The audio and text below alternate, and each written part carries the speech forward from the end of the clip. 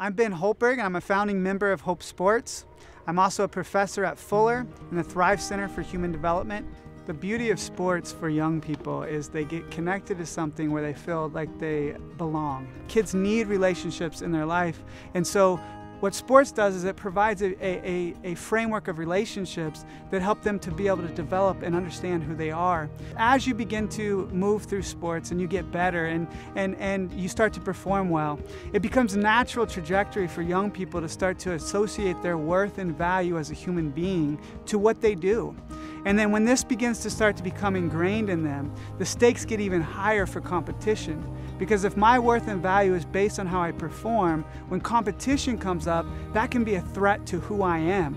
And so for many elite athletes, they battle this sense of identity and worth based in performance begins to turn what was a gift to a burden. This is what begins to form as what I call performance-based identity, is when people put their worth and value in how they perform. I remember being a middle school student and kids making fun of me, calling me names, and I didn't feel like I fit in school.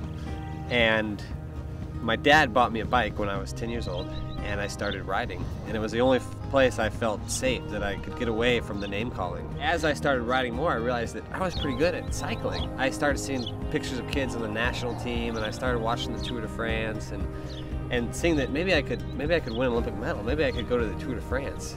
As I got better, there was more expectations from my sponsors to perform, from my coaches, and it became oppressive and it became more difficult the higher up I got. And I actually started to not enjoy cycling anymore. I was never meeting people's expectations that they had on my life, and I internalized that, and I believed that I had no worth or value if I didn't perform.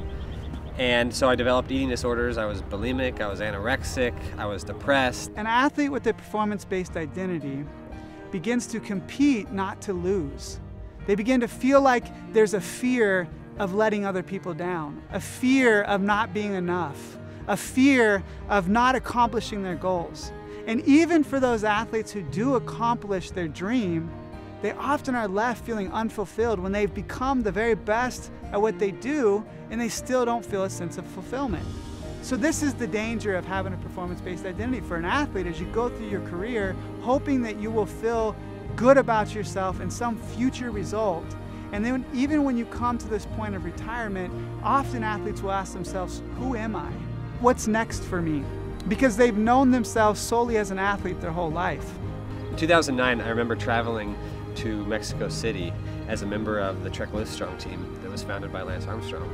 And I saw extreme poverty for the first time. People living in cardboard shacks on the street. And it was like, what's the point? What am I pursuing? Do these medals, accomplishments actually mean anything? Quit cycling.